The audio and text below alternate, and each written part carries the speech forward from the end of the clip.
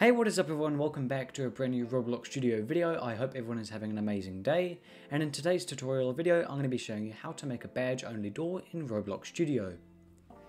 So how the system will work is if the player owns a badge which we select, the door will be open or the part will be open so people can walk through just like a door. But if they do not have the badge, then the door will stay closed, basically meaning they cannot access that exclusive area or that special area. But if you do own the badge and you do have been awarded the badge, you will then be able to access that secret area and go through that badge door. So for starters, you're going to want to make sure Explorer and Properties are enabled. If they're not enabled already, you want to head up to the top bar here, click on View and enable Explorer and Properties, and they should show up somewhere over your screen. You then want to click back on Home, and then you want to go and insert your part, which is going to be used as our door. So now that we've gone and created our part, which the players will be able to access if they have the badge, we want to go and customize it. So for this tutorial, I'll go and customize it by changing the color. So now that you've customized your part, you want to go click back on your part, and then you want to go over to where it says name, and we want to go and change our part name to something that we will remember. So I'm going to change this to badge only door. Now this name will be valuable for when we actually go and change the parts in the code. So you want to make sure that you use something that you will remember. Once you've done that, you want to head over to Starter Player. Then we want to click on the arrow down next to Starter Player, and then we want to click on StarterPlayerScripts, then click on the plus button and insert a local script. So now that you've inserted your local script in StarterPlayerScripts, you want to go down to the description of this video, copy and paste the code that is in the description, bring it back to Roblox Studio, and then paste in the new code. So if you're wondering, okay, how do I actually get my badge ID and how do I create a badge? So you can do this in two different ways. You could go to the main Roblox page, click on Create, select your game, then go to Associated Items. But an easier way to do this is just to go back to your game just here, click on Game Settings, Monetization, then you want to click Create next to Badge. And as you guys can see, I've already got a badge created. So that doesn't matter for us right now, but let's say we didn't have a badge and we still need to go and create a badge. We want to click on Create. And now this will take us to a individual website on your browser, whatever internet browser you're using on your browser. Anyway, you want to go and insert a file which the badge icon is going to be. So let's say you have a Meter Developer badge. You want to go and put in your Meter Developer badge icon there. But if you don't already have a image for that, you can always change that later on. You can go put some random image in there for now. Then you want to go and insert the badge name. So you could go and do a Meter Developer, for example, and then you just want to add maybe a little bit of a description, but it's not necessary. So once you've gone and filled out those areas, you then want to click on Preview. And as you guys can see, it will give us a preview on what our badge will look like. And obviously your image won't load straight away because it still has to be pended by Roblox to make sure it is completely safe to actually upload to the website. But as you guys can see, there's our badge name, and my badge is just called Badge. And then if you had a bit of a description, it would be shown here. You then want to click on Purchase for 0 Robux because badges are completely free.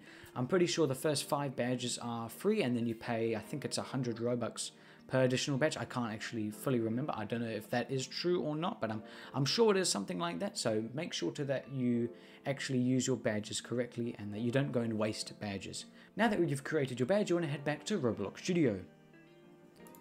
So as you guys can see, we're now back in Roblox Studio, and as you guys can see, I've already got a badge here called Panda.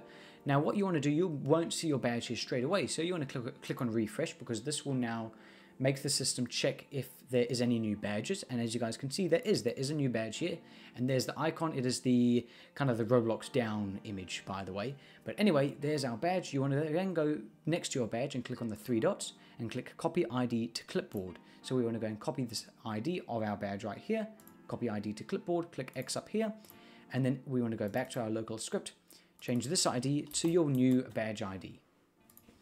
So now that you've inserted your badge ID, that is all we need to do on line 1. We then want to head to line 2 where it says local badge door.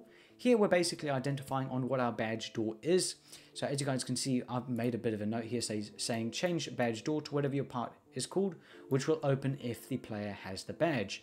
Now we don't actually have a door called badge door, but as you guys remember, the part that we created earlier, which we were going to use for our badge door, is actually called badge only door. So what we would want to do, we would want to go and double click on the badge door here, delete that text. Then you want to go and write in whatever your door is actually called. So as you guys remember, our one is called badge only door. So you start typing your one and it should show up here just like that. And then you want to click on enter. And as you guys can see, now the game.Workspace.WaitForChild badge only door. We are basically making the system wait for the child of the workspace, which is called badge only door. But you want to go and change this name right here to whatever your part is called, which the player is going to be able to access if they have the badge. So the only things you actually really need to change are the badge ID and what your part name is actually called, which the player will be able to access if they have the badge.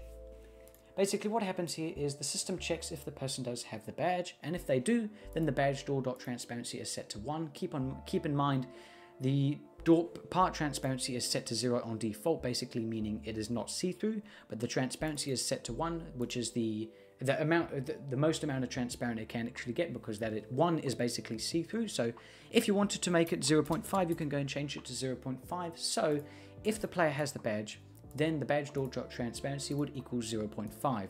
Now on default, I've just got it to 1 simply because you want it to be an open door for anyone who does actually have the badge. Now you don't want to actually go and change anything here on line 11, because basically what we are doing is we are setting the BadgeDoor.CanCollide to false, basically meaning the player can walk through the part. If this was set to true, for example, then the player would not be able to walk through the part, but the transparency would be 1, basically meaning it would be almost like an invisible wall. But obviously you want the player to be able to walk through that part to be able to access that special area, so you would want to keep this at false. So depending on how often you want the system to check if the player has the badge, you're able to adjust this wait time right here. On default, we've got it at 3, as that's an ideal time to kind of give the system also time to process the other scripts, and this basically doesn't apply too much pressure onto the system so that it's overloaded. So 3 is an ideal time to keep it at, because by the time 3 seconds is up, the player will have access to that area. But basically this just keeps the system checking if the player has the badge, and if they do, obviously the door will open. If they don't, the door will keep closed. Now keep in mind, obviously you do need to have a way that the person can actually get the badge. So for example, let's say there is a meet a developer badge and they actually have to meet the developer of the game to be able to get the badge to access this area. But for this tutorial, I've just gone and added an E to get a badge. So if a player holds down E on this proximity prompt, then they'll be awarded the badge. But keep in mind, you do actually need a way for the person to get the badge so that they can actually get access to this special area. So once you've gone and finished adjusting everything, click on the X button up here next to your script, and then you're going to go click on File and Publish your game to Roblox. Now you don't have to file and publish your game to Roblox. You can test out in Team Test or the normal play right here, but I'm going to do a little bit of a comparison showing you that one of my accounts has the badge and the other account doesn't have the badge, and how it actually looks. But I'm going to go and click File and Publish my game to Roblox. As you guys can see, we're now in the base play, and I've got my alt account here, BGS Hatcher. Now, as you guys can see, if I go and walk into the part, we will not be able to access the part simply because we do not have the badge ready. Now, I've got my E here, which will provide me the badge. So if I go and hold down E here now, you'll be able to see that we are awarded the badge. And in less than 3 seconds, the door will open because the system has done a check to see if we do have the badge or not. Now, as you guys can see, if I go and try and walk here with my alt account, you'll be able to see that I can't actually walk through the part. Now, if I also get the badge on this account, then I'll be able to walk through the part. Now, also here, you're able to see if I go and use my normal account, there's no part showing, and I'm able to walk through the part where my alt account can't actually walk through the part. If you guys are a little bit lost, you don't really know what you're doing, feel free to create a ticket in my Discord server and we will happily help you out. But anyway guys, I'm going to wrap up the video here. If you did enjoy, I'd appreciate if you do consider subscribing to the channel, turning on the notification bell, and also do consider liking the video if you really did enjoy. But anyway, have a lovely rest of your day, and I'll see everyone in the next video.